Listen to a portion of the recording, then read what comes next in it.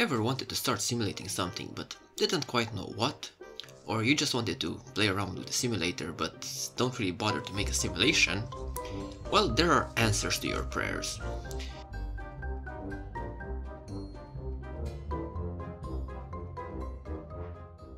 As always, the first thing we need to do is create a new simulation.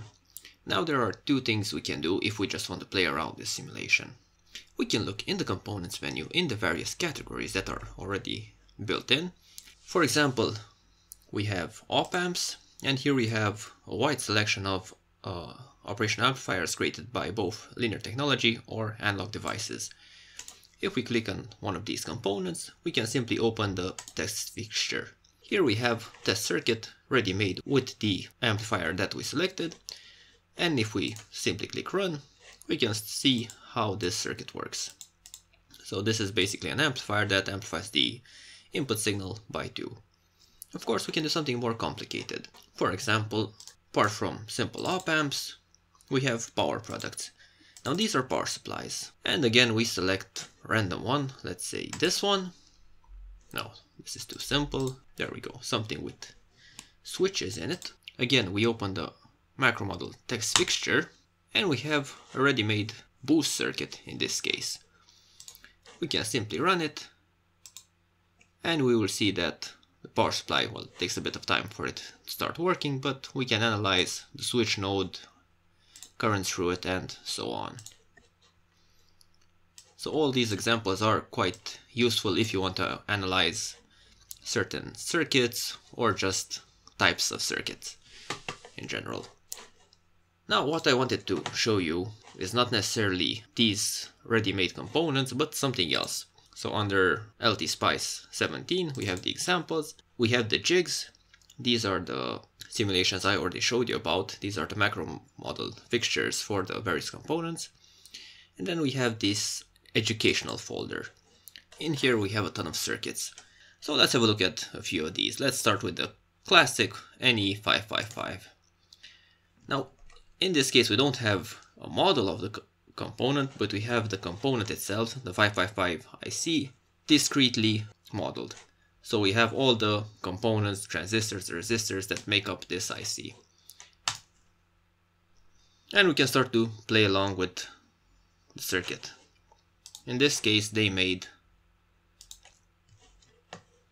a PWM generator that generates in steps. But of course you can play around with the parameters of the circuit or with the external components. For example, if I change, I don't know, this capacitor, the frequency should be completely different. As you can see, the response changed. So with all of these simulations you can play around with any of the parameters, modify any of the components in the circuit. Nothing is fixed. Okay, let's see what else we got around here. No, I do not want to save it. 100 watt. Now what could this be? Well, of course it's a power amplifier.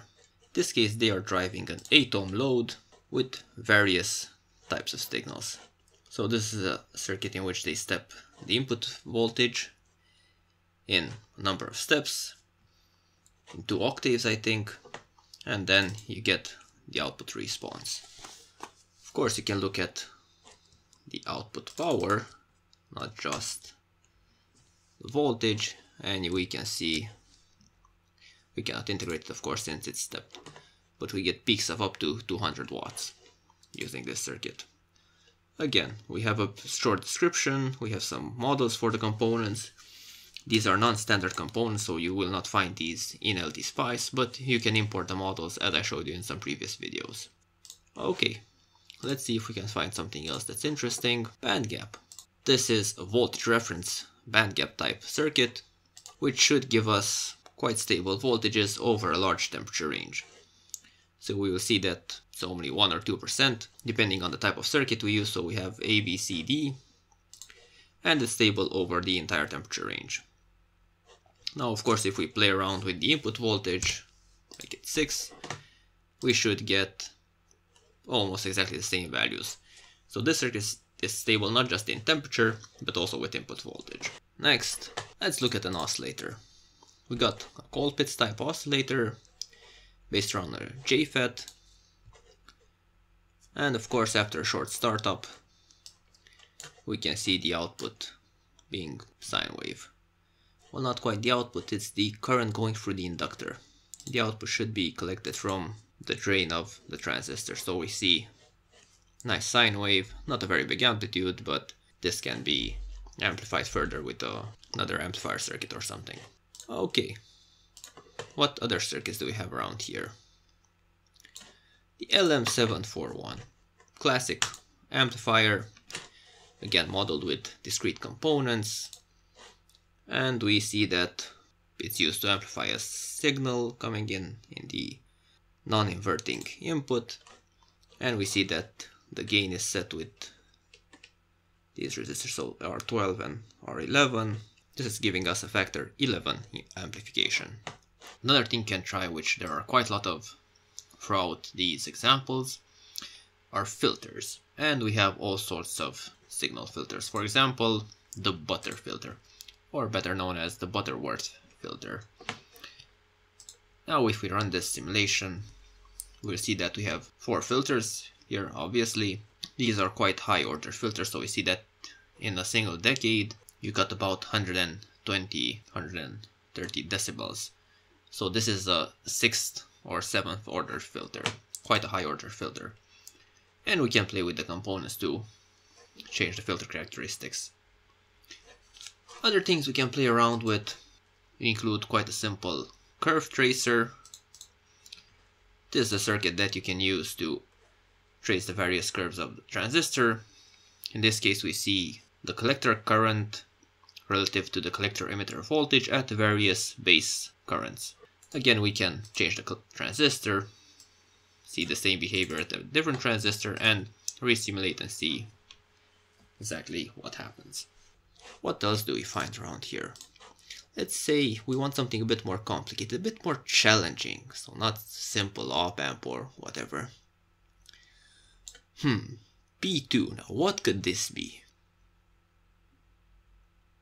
What the? Philbrook researches solid state op-amp? You mean to tell me this thing is an op-amp? Oh, we gotta see this thing in action.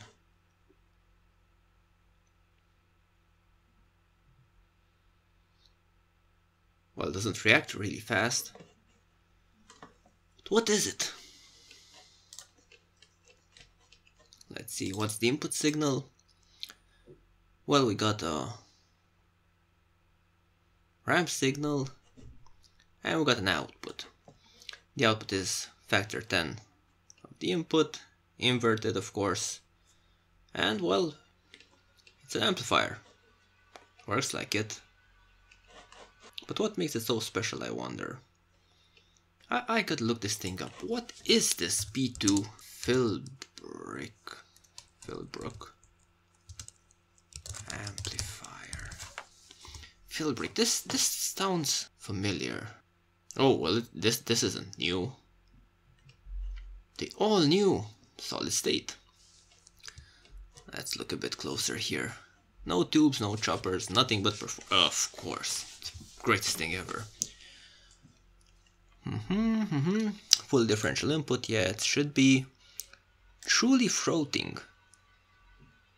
What do you mean it's truly floating? Well, this is the negative input, the positive input, some components, and oh, it is truly floating. It's not connected to anything else. So the two inputs are floating. Well, if you want a challenge and don't know what to spend your time with, you can stay and analyze this circuit. It's quite complicated, it has everything starting from oscillators to tuned LC circuits, transformers, varicap diodes, the lot. So all in all, if you want a circuit to play with and you don't want to be bothered with actually creating it, you have a lot of these already built into the simulator.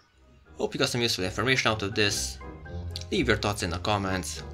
If you want to stay updated with all my latest videos, please subscribe to my channel, and see you next time. Bye bye.